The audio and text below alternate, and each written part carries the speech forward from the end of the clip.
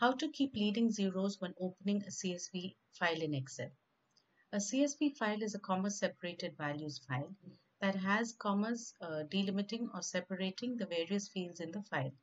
I can create a CSV file in Excel with leading zeros in one of the cells, but when I close the file and open it again in Excel, Excel tends to ignore the leading zeros. So CSV files are very basic and simple formats. So it is better, a workaround for this is to open it in Notepad first and then copy the text into Excel. Because if I open the CSV file in Excel directly, any leading zeros will be lost. So here I have a CSV file. I'll right click and say open with Notepad. Here when I look at the data, I see that the ID has 3 leading zeros.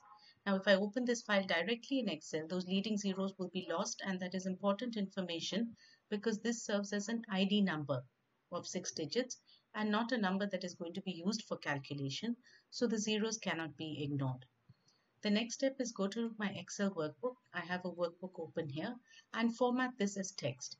So I select the entire worksheet by clicking the triangle at the top left, right click, say Format Cells.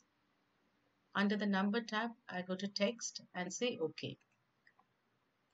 Now I go back to the notepad and I will copy all the text here and select it and say Control C. Go back to Excel and say Control V. So now I see that my leading zeros have been retained. The only problem here now is that these are two sets of values, it's ID and name, but both have come into the same column. So I need to separate this out into columns. To do that, I go to data. I still have this data selected. Go to data and say text to columns. Here, I have to choose the file type, which is delimited. So I choose my delimiter as as a comma, because I want to separate on the basis of commas. Then I say next. I want this all to be treated as text. Now I can check the data preview to see that it is behaving properly.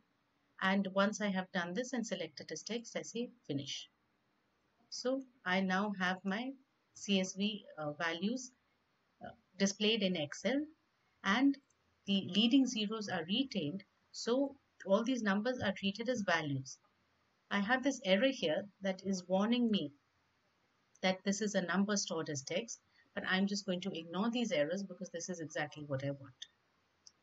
So this is how to keep leading zeros when opening a CSV in Excel.